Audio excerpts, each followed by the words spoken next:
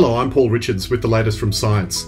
This is where we separate the fact from the fiction around COVID-19 and get as many of your questions answered as possible. Back with us today is Professor Ian Frazer from the University of Queensland. An Academy Fellow, he is a recipient of the Prime Minister's Prize for Science, a former Australian of the Year, and co-inventor of the technology that enabled the HPV vaccine. Ian, welcome back to the show. Thank you, Paul. Now, let's look at the current situation in Australia. The stricter social distancing measures seem to be working, but we still haven't reached the peak yet. When is that likely to happen? Well, Paul, it's quite difficult to predict that. You're right that the peak is apparently coming, in the sense that we can see some slowing of the accumulation of cases. But it really depends on how well we stick with the social distancing and how many more cruise ships arrive and deliver further people into the country. Because it's clear that minor temporary blips merely reflect changes in data gathering rather than a real change in the rate of accumulation of cases. Right. There's been talk about the stricter laws being lifted in some states in 90 days. Do you think that's realistic? At the moment, that would probably be about right. It would imply that we were over the hump of things by then, but it's too early to tell. And I think it's rather dangerous to predict the future when you have so little data. Yeah, and I mean, that really is the point, isn't it? I think while everyone has the question in their minds, when will life return to normal, really, you know, that's where it's dangerous to make those predictions too early, because we need to make sure that the data is in and right before there's any easing. The one critical bit of information that we don't have relies on the development of a test that we don't yet have, and that is a test which reliably determines who has already been infected with the virus. There are now blood tests available which are supposedly going to show that for us, but until we have good validated data about their sensitivity and specificity, they are just an experimental test. Once we have those data, it will be very much easier to predict when it will be safe to let people relax the restrictions, because people will know themselves whether they're actually protected by virtue of the fact they've already had the infection. Now, Ian, today the Australian Academy of Science is launching a COVID-19 expert database. Why is collaboration vital in this battle against COVID-19? Well, we know that collaboration is always better than competition when it comes to getting answers to difficult questions. And while a little bit of healthy competition spurs us on, the reality is that we all have different resources that we can contribute to this process of developing better ways of preventing and controlling COVID-19. And if we work collectively, we'll get there faster with less time and money. So to stay across the mountain of information that's being discovered each day is obviously very difficult. It's a fast-changing situation. How do scientists, can you give us some insight into how they work together globally to help to solve this problem and share that information? Well, the first thing is we need to have a network that enables us to do that. And while people make informal networks relatively easily with their friends, the reality is that it's better to have somebody organising the networks. Somebody like the Academy of Science or the Academy of Health and Medical Sciences in Australia can act as a broker for that. So also can the government, state and federal, by providing chat shows and sources of information that we can work out who's doing what. I know that Alan Finkel has a nice list of what's going on globally at the moment, and it's the development of these lists so that people can talk to each other that's really critical. Now, to change tack slightly, it's being reported that chloroquine and hydroxychloroquine can help people with COVID-19. Do they really work, and if so, how? Well, the data that are available to date are ambiguous about that. There's certainly no strong evidence that they're working in humans. There is some evidence that they can work in the test tube.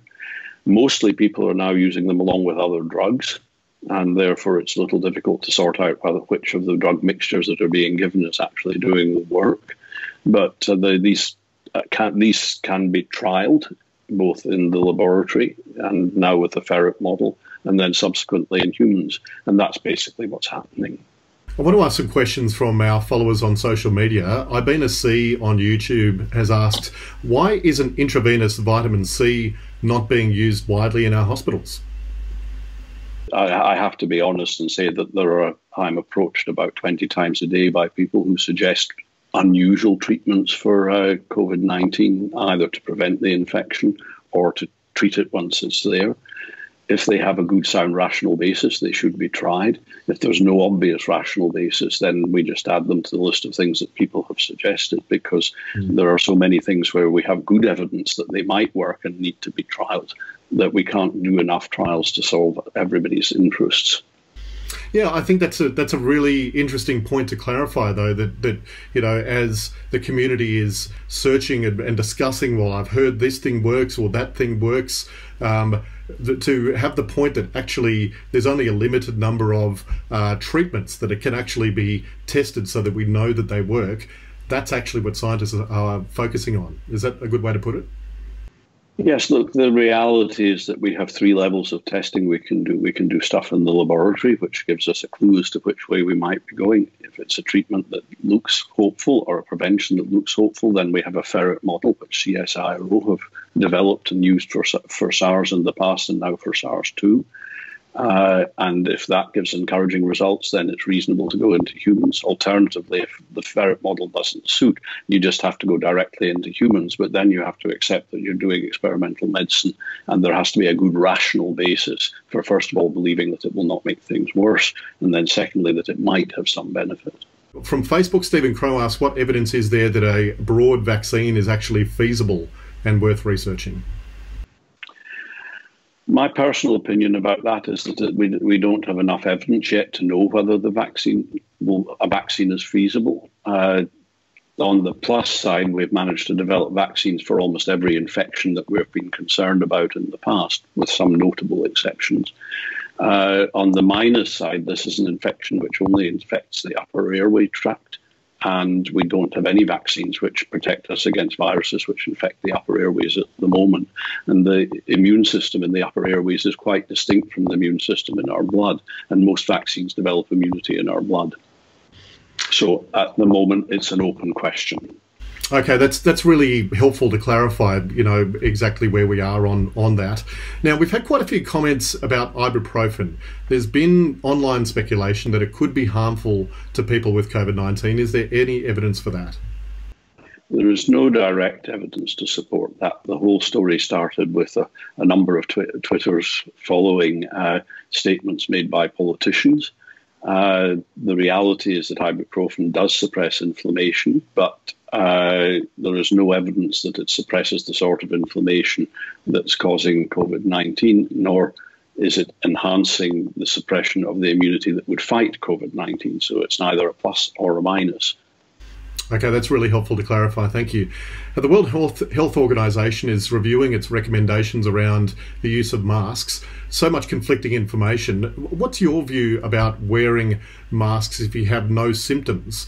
And should you try making one if you can't buy one, or wear a bandana or some other protective clothing?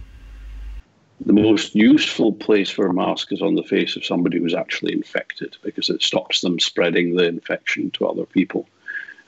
If you think you might be infected, then wearing a mask is a good idea too, even if you're not actually infected. If you're not infected, then there is a shortage of masks, and they're probably better worn by people who are working in close contact with people who are infected. But if you do decide to make a mask yourself, the most useful thing it does is stop you putting your hand on your face, because it's hand-to-face transmission of virus from surfaces to your hands to your face that spread this virus most effectively. Okay, terrific advice. Thank you. Now, Geraldine Nicholas asks us on Twitter, how do I isolate someone I live with inside my home? Do you have any advice for her? Yeah, look, that's a very important question, because more of us are being asked to do this as people have contacted people who've had the virus or might have the virus. So social isolation really means exactly that. They should be confined to within a defined area in the house, which can be closed off by doors from the rest of the house. You have to make sure that they have access to bathroom facilities, and if that can't be done within the close space that they're living in, then it means that they should go to the bathroom when you're not around, and the surfaces should be properly disinfected before somebody else uses that facility. Finally, you have to think about taking food and bringing stuff out from the room, and there the important thing is you leave it for them to pick up from outside the room when you're not there. and they have the means, if possible, to clean the stuff up, sterilise it within the room. But if that can't be done, then you will have to collect it, assuming that it's infected, take it to somewhere where it can be washed and cleaned, and then you have to assume that your hands, or if you've been wearing gloves, your gloves are contaminated, and therefore properly treat them before you do anything else. That means hand washing for practical purposes. In two final questions, the Academy of Science has called for the government to release its scientific modelling. Why is that important? Look, it's really important that we understand the basis of the decisions that are being made on our behalf by government. Some of these decisions are quite strict and impose quite limiting rules on what we're allowed to do. So we really need to know that the evidence that's being used to support these decisions is there and how it was derived. No evidence base will be perfect, but it's better to understand how the evidence base was created than not to know at all. And lastly, the global pandemic can only be solved by science. What do you hope Australia can learn from this crisis? Well, obviously, in the short term, we have to learn how to deal with the current crisis. But I think more importantly, we also have to set in place a strategy for dealing with similar pandemics in the future, which is robust enough that it will fit any sort of pandemic, regardless of the means of spread of the infectious agent. We had a good pandemic process for flu, which was set up after the H1N1 flu in 2009, swine flu. But it wasn't really fit for purpose for an airborne virus when we needed to deal with what we have had to deal with COVID-19. We need to think about having enough capacity to make vaccines of different sorts, test different drugs, have animal models, and some resources on tap that can be turned on pretty quickly if another pandemic arises. Because we've had several over the course of human history, and we're going to continue to have them. Yeah, so that really recalls on an investment in science, an investment in having those resources ready to turn on, as you say. Yes, this is the whole point of the exercise, that we need to learn from what's happened with COVID-19 so that the next time something like this happens, we actually have the resources ready. And that means scientists are able to do the work. It means equipment available for it. It means a plan of how we're going to use it. And I think it would be fair to say that most governments worldwide were caught unawares when this happened this time around. And hopefully in the future, they will be more prepared to deal with events like this. Professor Ian Frazer, thank you very much for your time. Thank you, Paul. I'll be back on Monday with Professor Peter Doherty.